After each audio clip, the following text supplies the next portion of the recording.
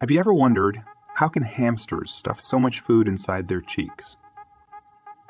Hamsters have a remarkable ability to stuff a lot of food into their cheek pouches. These pouches can stretch to almost twice the size of their heads, allowing them to store and carry food effectively. When hamsters find food, they use their paws and teeth to pack it into their cheek pouches and use their cheek muscles to compress it.